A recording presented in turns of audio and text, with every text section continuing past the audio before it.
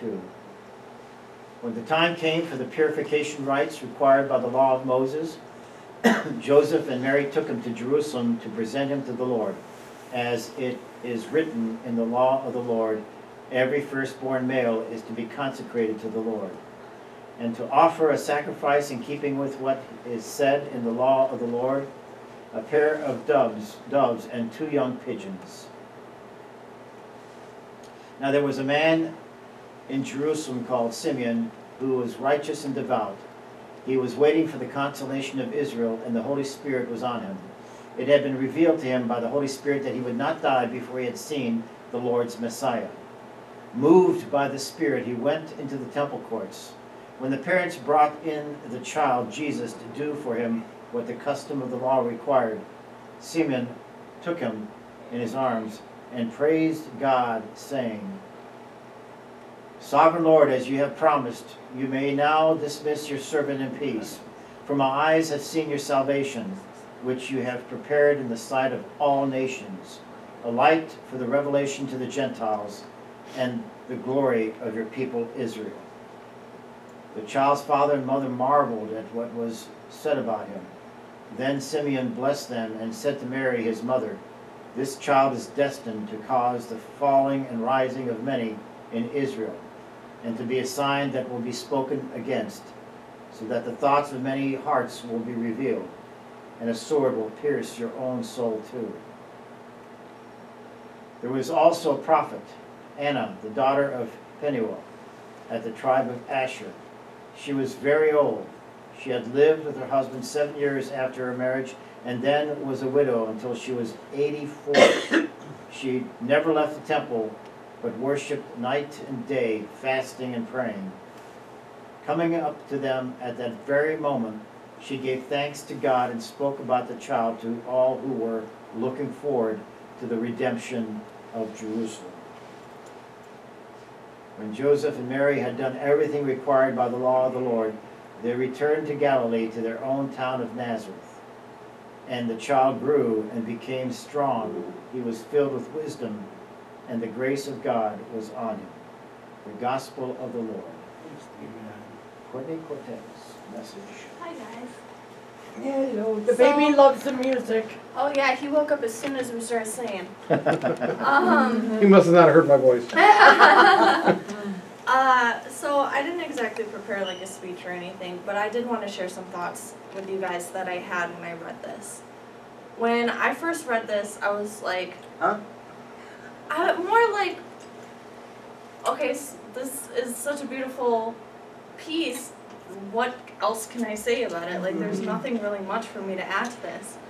So I was going to ask to talk about something else, but then I prayed and I was like, Lord, I don't want to do something that I find easy, you know, place it in my spirit what you want me to talk about. And then a couple days later, I just got this feeling like, remember all those times I felt discouraged and unusable?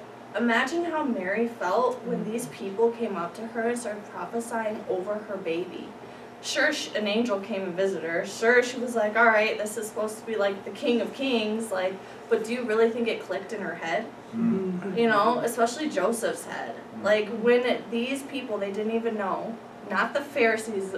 I love how God never used the Pharisees. He used people that nobody else would even look at twice to come prophesy over his son. People that other people disqualified probably on a daily basis, and then they're having these people come up to their baby boy saying these amazing things about not only their son, but them as parents, and Mary herself as a mother.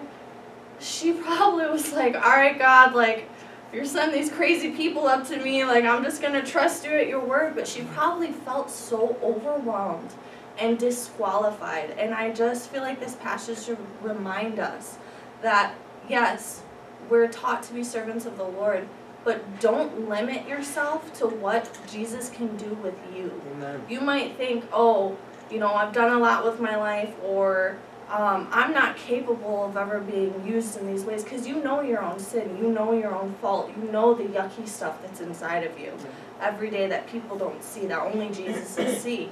But he literally has been known throughout the Bible. When that woman with the jars had only jars, he uses nothingness all the time. He can turn all your brokenness and use it to save somebody's life, and you don't even realize it.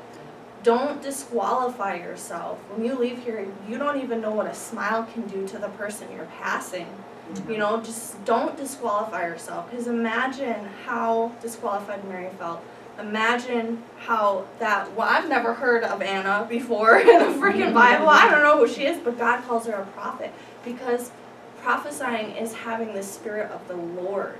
You don't have to be some great figure, some some great huge person. You know, you could be a misfit, a nothing, a nobody, and God will still call you a prophet as long as you have relationship with Him and you hold His spirit in your heart.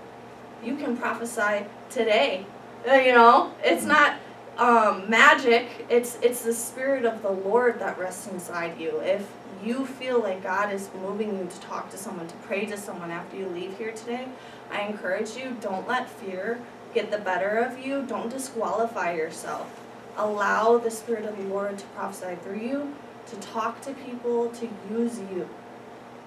And that's all. Right. Short, You almost sweet, made to me the cry. point.